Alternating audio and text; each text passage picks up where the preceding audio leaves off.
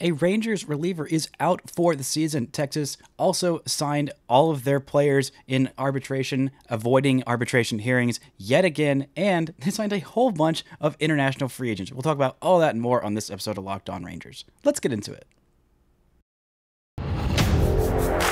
You are Locked On Rangers, your daily Texas Rangers podcast. Part of the Locked On Podcast Network, your team every day.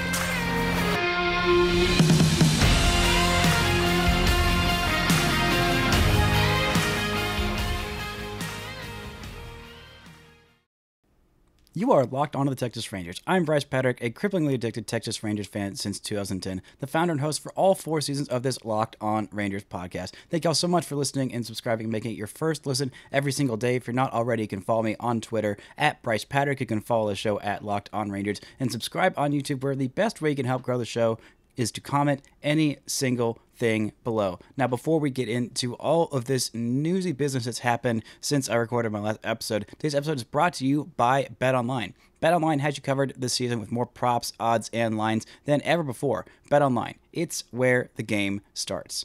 So let's start with the most important bit of news. Brett Martin, the Rangers' left-handed reliever, is going to be out for most, if not all, of the season after undergoing shoulder surgery. I don't think it's actually happened just quite yet. This is just really a real bummer news for the Rangers. Not completely, life-altering, season shattering or anything like that.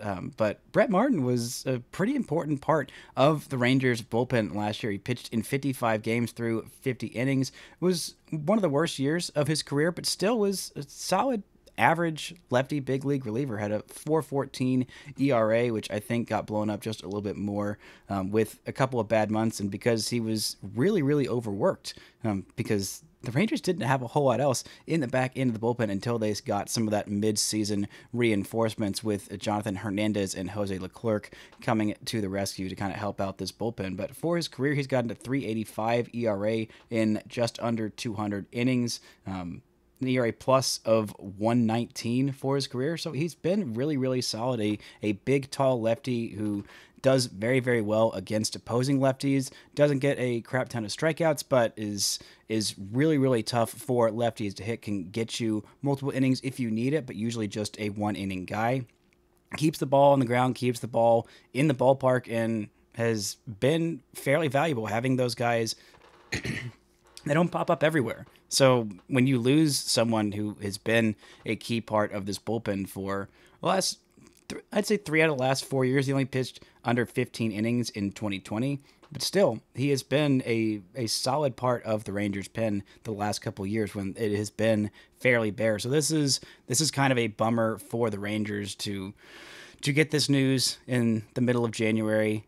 Maybe if we'd found this out towards the end of the season, I mean, I always kind of end up thinking this, but we obviously know a whole lot less than the doctors do. It's like, oh, well, if he's going to get surgery now, then like he might as well have gotten it at the end of the season. But maybe it didn't pop up until he was throwing a bullpen recently. I don't know. We don't have a whole lot of information to go on here. The good news for him is that he did get a little bit of a raise in arbitration, according to Evan Grant of the Dallas Morning News. He is making $1.275 million, which is about a $250,000 raise from what he made last year. So that's nice for him. Glad he's getting a little bit of a raise, even though he's probably not going to pitch a whole lot this season. The Rangers had 5 other players go to arbitration. They did not make it to arbitration hearings because the Rangers have not done that since Lee Stevens in the year 2000. So it's been 23 years, actually. So the Rangers, I'm pretty darn sure, have the longest streak of not going to an arbitration hearing. There aren't a whole lot of players that are doing that. I believe Max Fried, the left-handed pitcher for the Braves, is one of the few that is doing that. He did that last year, and he went from, I think, around 5-ish million, which is what the Braves were wanting him to get, to like 6 or 7, and then he finished second in Cy Young voting last year. So, and they're still kind of on the lower end with him. He's a guy who I would keep an eye out on for the Braves, who have long-term deals with pretty much everyone on their roster. And the fact that they've gone to arbitration hearings back to back with him, and even doing it after a season where he finished second in Cy Young voting, that's a free agent down the line. I'm definitely going to look at the Rangers maybe being in on, because even though the Braves have their entire core locked up, they don't have Max Fried locked up, which makes me think that he is eventually going to be a free agent and someone in 3 years time that the Rangers could definitely keep an eye on. But anyway, the other players to go through and get their deals done, the highest paid player is going to be Nathaniel Lowe, who is receiving $4,050,000.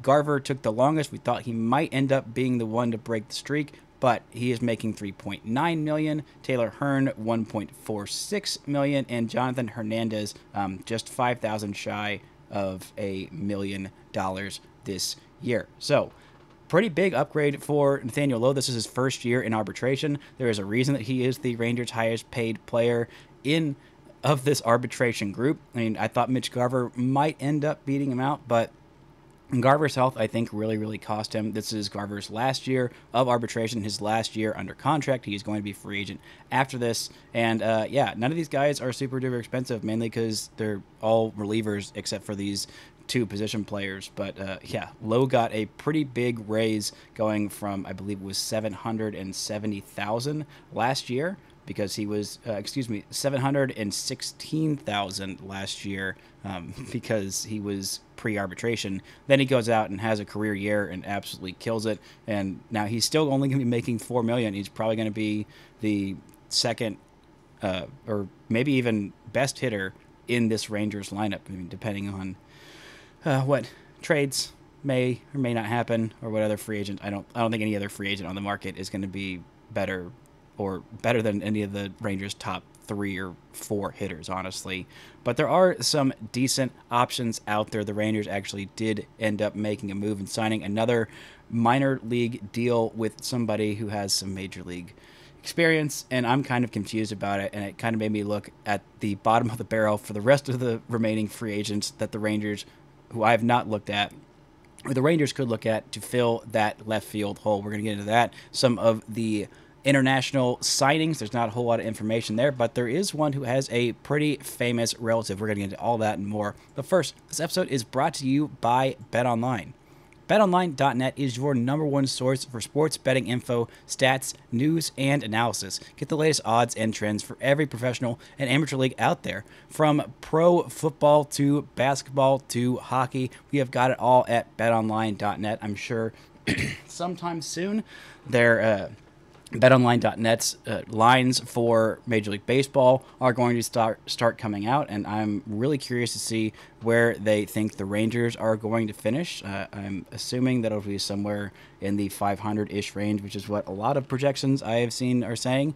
But if you're wanting to bet on those Cowboys, this is maybe the last time you'll get to do that this season if you're listening to this before the Monday night game. So head to the website today or use your mobile device to learn more, because BetOnline, it's where the game starts. Now, the Rangers made a signing, a guy who's got experience in the outfield. So they have their left fielder, right? No. No, absolutely not. The Rangers have signed Yoshi Tsutsugo, the left-handed hitting former Pirate, former Dodger, former Ray, to a minor league deal with an invite, I believe, to Major League camp. He has spent 3 seasons in the big leagues. He spent 2020 with the Rays. He split time in 2021 between the Rays and the Dodgers. Yes.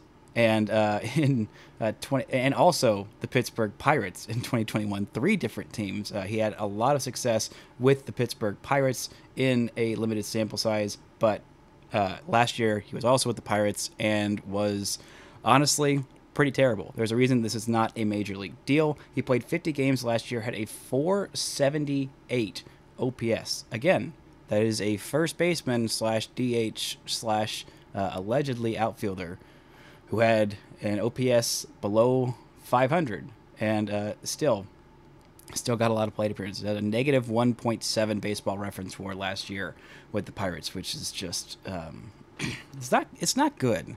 It's not good. It's not great. He has shown some promise. I mean, in his stint, he split time between 3 different teams in 2021 because he wasn't doing well with either of the first ones. His first major league season, he played 51 games with the Rays, had an OPS of 708. It was like, he's fine. He was fine occasionally in there for the Rays. Then was pretty terrible for 26 games with Tampa Bay, was pretty terrible for 12 games with the Dodgers, and then went to Pittsburgh, played 43 games there, and had an 883 OPS, 8 home runs there, and 144 plate appearances, hit 268 on base of 347. And so you think, oh, maybe he kind of figured something out. And then this year, he was just back to being not very good. He was much, much better in Japan, which is where he is from, had an 883 career OPS in all of his seasons in different professional baseball. All of his foreign seasons, so that includes a little bit of the minor leagues. I believe he played 300 games there at the lower level of Japanese baseball, but at the highest level, 10 seasons, 968 games, exactly 4,000 plate appearances on the dot. He had a career OPS of 910, 205 home runs, 195 doubles, 11 triples, an on base of 382. That is the one thing that he has always done very well at the major league level, is walk at a pretty darn good rate. But again, I don't really get this. I think it's fine. Maybe the Rangers professional scouts saw something, and obviously he did it for a decently prolonged stretch at the big league level in 43 games with Pittsburgh in 2021. So that's kind of confusing that he was able to hit there, but not with Tampa Bay and not with the Dodgers. The Dodgers, who fix pretty much everybody, it feels like. Maybe they just, both those teams just fix pitchers and they don't fix hitters.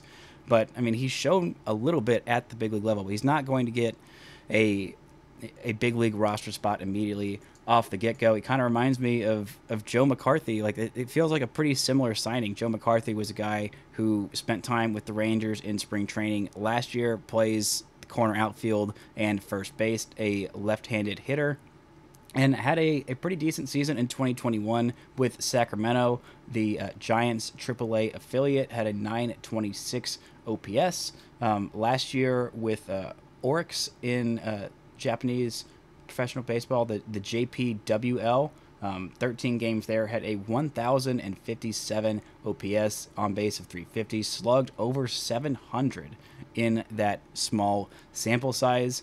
So the Rangers liked what they saw from him last year. I think some of the beat writers, I think Levi Weaver, thought, hey, maybe this guy will end up making the roster out of camp, because there weren't a whole lot of options in the outfield, but that ended up not being the case. He went to Japan, did okay over there, and he's back for another similar deal, pretty much the same deal as Yoshi Tsutsugo of, all right, we're going to send you to big league camp. We'll see how it goes, but I don't really get it. The Rangers have left field kind of open, but I don't see either of these guys being really an upgrade over what the Rangers have in left field now. Whether it's Bubba Thompson, whether it's Josh Smith, who I keep seeing floated out there as like an everyday left field option. I don't see that. I think most of his value is being able to play the infield.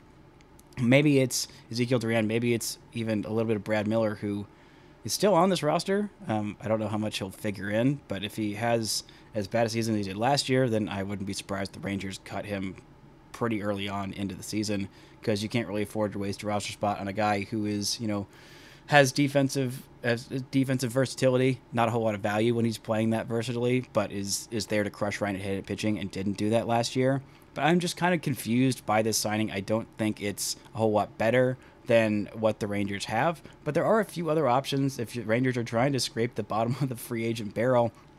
There are a few guys who I think are pretty interesting, who maybe the Rangers could end up turning around just a little bit. The top of the list guy for me is Raimel Tapia, who spent last season with the Blue Jays, spent most of his career with the Colorado Rockies, a former top 100 prospect, a guy who I believe made it into maybe even the top 10 of Baseball Prospectus back in his career, had a .3 WAR last year, a guy who just makes incredible. He kind of reminds me of Nick Williams, if you remember that Rangers prospect, a guy who can just barrel anything, doesn't walk a whole lot, but makes really solid contact, a left-handed hitter. Not a great defender, but I think he's got something in there offensively. If the Rangers can get a little bit more patience out of him, then he's got the barrel to ball skills and the bat speed that you just cannot teach. And I think if the Rangers are looking to do a deal with somebody that was kind of like this of a, hey, we'll see if he's got something left in the tank, that's a guy who I thought could make a little bit of sense. Another guy is a Texan from Spring, Texas, went to Texas A&M, former first-round pick. That is Tyler Naquin, has a career WAR of 3.3 in the big leagues, has been in the big leagues since 2016, provides some pretty solid defense in left field, had a season just in 2021 with Cincinnati. Now, you have to wonder if that was a little bit park-aided, because Cincy is such a hitter-friendly park, but he had an 809 OPS in over 450 plate appearances, 19 home runs, 24 doubles, and an on-base of 333. That's a guy who could definitely provide a lot of value. Had a season with Cleveland in 2019, 89 games there, just under 300 plate appearances with 10 homers and a 792 OPS. So, and his rookie season, 116 games there for Cleveland, 14 bombs, 886 OPS in 365 plate appearances. So I think there's something there. If the Rangers are looking for just a guy to see what he has, he hits left-handed, he plays left field very well. I think that's definitely a guy who they could take a look at. Same with Robbie Grossman. There's some other guys who are more established big leaguers that I think might be more realistic.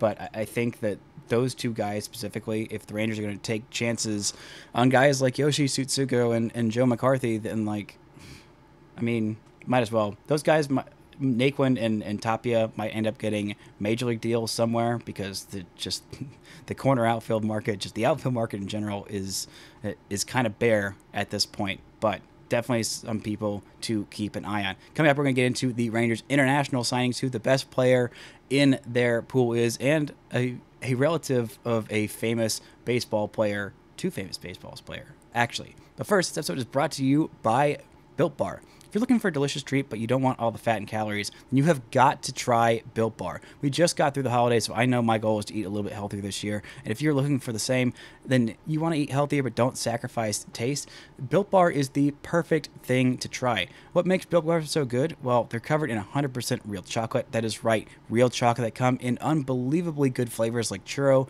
peanut butter brownie, coconut almond. I don't know how Built Bar does it, but they make this protein bar taste like a candy bar. Now you don't have to wait for the boxes to show up. Order them at built.com and sit there and track them on your email or whatever until they get there. You can just head to your nearest Walmart and Sam's Club and pick yourself up a box. You can get the 4-bar box of cookies and cream, double chocolate, or coconut puffs at Walmart, or head to Sam's Club, grab a 13-bar box of our hit flavors, brownie, batter, and churro. Thank me later. Go grab yourself some Built Bars. Now, the Rangers have agreed to a deal with so many. They have actually signed, not agreed to a deal. Sorry, the language is very important now in the wake of the Carlos Correa fiasco, which I don't think I talked about on here. And if I'm the only source of you getting baseball news, Carlos Correa is now a Twin, not a Met. He had deals fall through with both the Mets and the Giants, and then he signed a 6-year deal worth $200 million because of concerns about an ankle injury from 2014, I believe. It's been a hot minute, but he was back in the minor leagues then, and there were concerns about how well that's going to hold up. But that is why, for now on, everyone's going to be very careful about agreed to a deal versus signed. But the Rangers have signed many free agents, 17 to be precise, including Sebastian Walcott of the Bahamas. He is the Rangers' top signee in this class. He is the number 8 ranked prospect among these international signees, according to MLB Pipeline. Texas had a pool of $4.144 million because they forfeited $1 million worth of international bonus pool money last year by signing the restricted free agents Corey Seager and Marcus Semien, which, again, you do in an absolute heartbeat. But shortstop Sebastian Walcott of the Bahamas is the Rangers' most highly rated pick. He gets comparisons to Jazz Chisholm, which is kind of unfair because Jazz is already one of the more electric and exciting players in baseball. He is an all-star, And there aren't a whole lot of players that have had a whole lot of success in the Bahamas in the past. Now there's kind of a new wave of Bahamian players that are kind of coming through the system. Jazz is pretty much the face of that, and he is unfortunately stuck on a very unfun Marlins team when he is a guy full of flash and pizzazz and a whole lot of freaking talent. But they also signed the son of Vladimir Guerrero. No, they didn't sign Vladimir Guerrero Jr., but they did sign his brother, Pablo Guerrero, who is an outfielder and I believe one of the second or third best player in the Rangers class this year. He projects to be a pretty darn good hitter. I don't think he's going to be he's not the same level of talent as his older brother Vladimir Guerrero Jr., but I am really excited to see what he can do. Anybody with a famous father that is that good at baseball, it probably has some definitely has some really darn good genes, and is probably a little bit more prepared than the average player, because they can talk to their dad about, all right, what is it actually like to go through the minor leagues? What was it like? What were the things that you encountered? And he has a brother who did that not very long ago. And so he has a whole lot of resources to bounce ideas off of. There's not a whole lot of information on these guys, but Walcott is the guy who has a plus hit tool. Should be a pretty decent defender at shortstop, listed at 6'3". He is 16 years old. Turned 17 on March 14th, which means he was born in 2006, which, again, all these guys will make you feel super, super old. Listed at 170 pounds. According to MLB Pipeline, they grade his future plus tools. One of them is his hit. They grade that at a 60. His arm at a 60. His fielding at 55. So they think he should be pretty decent. A guy who provides a lot of offensive value at the shortstop position. Should be able to stick there once he fills out a little bit more. Still a little bit big for the shortstop position at 6'3", but I think that he can handle it just based on the few things that I have read about him. But honestly, nobody knows a whole lot about these kids. I'm excited for the Rangers to get both of these guys and get another son of Vladimir Guerrero Jr., which the Rangers' nepotism relations to current stars is kind of interesting. They have Luis Angel Acuna, who is the brother of Ronald Acuna Jr. They also have ties to some other big stars. Patrick Mahomes Sr. was a Texas Ranger, and Patrick Mahomes Jr., well, he was not drafted by the Rangers, but he's off playing football. And Fernando Tatis Sr.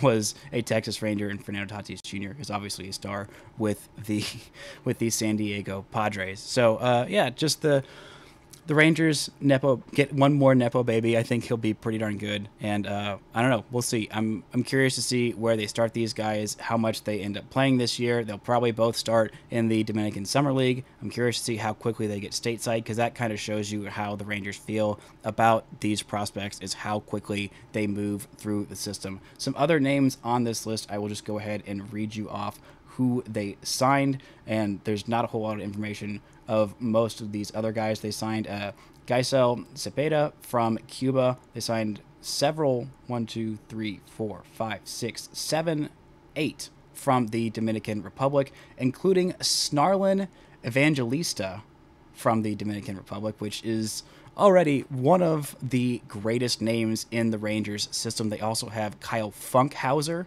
who is a reliever who will get a spring training invite, and I love that his first name is Kyle and his last name is Funkhauser, but Snarlin Evangelista is a fantastic name. They also signed 1, 2, 3, 4, 5 players out of Venezuela, including Juan Subaran, Sergio Mejas.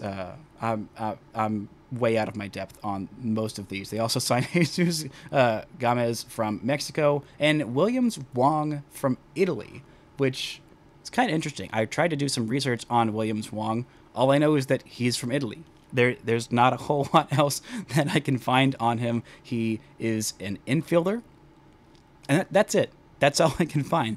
This is the first time in my paying attention that the Rangers have signed an international free agent from Europe. I think that's kind of curious. We'll see how he is, but I'm just kind of fascinated by that. Obviously, there's a lot of names from the Dominican Republic and from Venezuela. That's kind of where most of them come from. They also got a guy from Cuba, Bahamas, Mexico. Nobody from Colombia or Puerto Rico. So, yeah, that is that is where we are looking with the Rangers class. I wish I had more information on these guys, but I don't have the resources to go travel down to the Dominican Republic or the Bahamas or wherever these guys are working out to go see them and scout them. And there are really only a handful of guys who actually do have all the information, and almost all of them are just scouts. And so they're not going to tell me what they saw. They're going to tell the teams, and then they're going to sign those players. So we'll see. It seems like a pretty big class, one of the bigger classes. The Rangers ended up getting one of the top 10 guys, which is exciting. They get another recognizable name. So, I don't know. And they get a guy from Italy. So, we'll see how this class turns out. The Rangers have done a pretty decent job of scouting in Latin America for their history. They do have another guy who made it into a lot of top 10 rankings in terms of Anthony Gutierrez. He didn't quite make my top 10, but that might end up looking foolish. We'll see where he ends up starting, but the Rangers have a lot of good young guys. I mean, Jason Morabel is another one of those, Glider Figueroa, Daniel Cueva. All of those guys made it in my top 30. So, yeah. It seems like the Rangers have gotten back to their ways. They had a little bit of a lull. I mean, they did a really, really great job before the international free agent market was changed because they signed Nomar Mazara and Ronald Guzman to the biggest signing bonuses that a pair of players have ever gotten. And then Major League Baseball decided, you know what? No, we're going to limit this amount of money that you can spend. And yeah, there's no international free agent draft just yet, and I feel like that won't be a thing even in the next CBA. I feel like that's going to be a long time before they get that system. It's not a perfect system. There are definitely some flaws in it. There's not a whole lot of information on these guys, but I'm excited to see where the Rangers put them. It's nice that the Rangers had a little bit of information to leak out this weekend, while it feels like it is very much in the dead times. The Rangers are still probably looking for a left fielder. They're definitely looking for another reliever now, maybe even another left-hand reliever. Maybe a Matt Moore reunion is more likely now. I'm not entirely sure, but glad that the Rangers could give us some news in this extremely dead content time. Now, later on this week, I was going to do a Monday mailbag, but I forgot to ask for questions until Monday, which is kind of a theme. But we're going to be getting back into that, at least for the rest of January. So I've got another one of those mailbags that is happening this week. So send in your questions on Twitter, on YouTube, smoke signal them into me. Maybe that's less effective, so just try Twitter and YouTube comment section. But thank you all so much for making Locked On Rangers your first listen every single day. For your next listen, check out Locked On MLB Prospects. Host Lindsey Crosby is a prospect encyclopedia going deep on MLB stars of tomorrow. It is free and available wherever you get your podcast. Thank you all so much for listening and subscribing, and until next time, don't forget to enjoy baseball.